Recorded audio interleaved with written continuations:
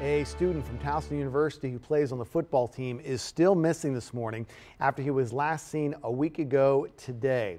22-year-old linebacker Chiz Umunakwe, who's from the Bronx in New York, has not been seen since Monday of a week ago, March 15th. We have WMAR News' Mark Roper outside Towson University right now. So, Mark, what is the latest on the search? Good morning, Christian. Well, over the weekend, a fellow teammate posted on Twitter that Umunakwe's car was spotted in North Carolina. Now, besides his coach and other teammates, other schools that play Towson are also joining in the search to help find him.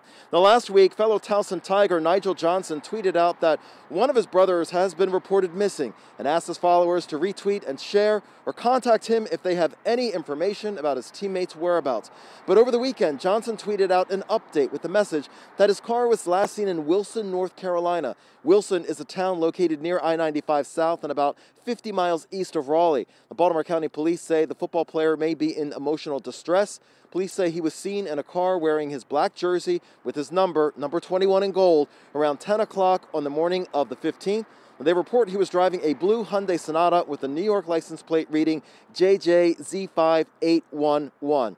Towson University football coach Rob Andrews tweeted out that Baltimore County Police are working with Towson University Public Safety to bring Umunakwe back home. Now, many others who care about the missing Towson University student have flooded Twitter with the hashtag #FindChiz, and the search has also gained the attention of Baltimore Ravens quarterback Lamar Jackson, who also is sharing posts to help find Umunakwe. Reporting live in Towson, Mark Roper, WMAR 2 News.